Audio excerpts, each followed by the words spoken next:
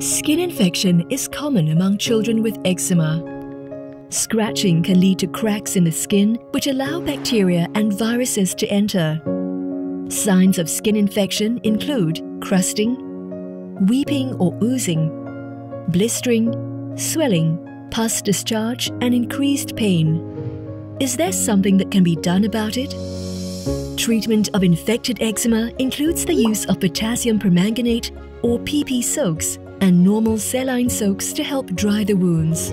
PP soaks are best used for the body and limbs, while normal saline soaks are recommended for the face. To prepare PP soaks, you will need the following items: PP solution, clean container, water, and gauze. First, dilute 1 part of the PP solution with 8 parts of water in the container until the water turns pink. Next, soak some gauze into the diluted PP solution and apply to weeping areas of the skin.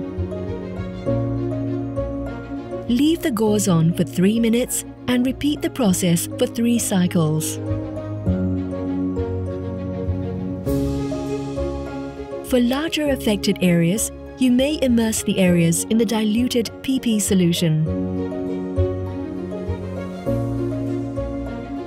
Pat the skin dry and apply any prescribed cream, ointments, and moisturizers.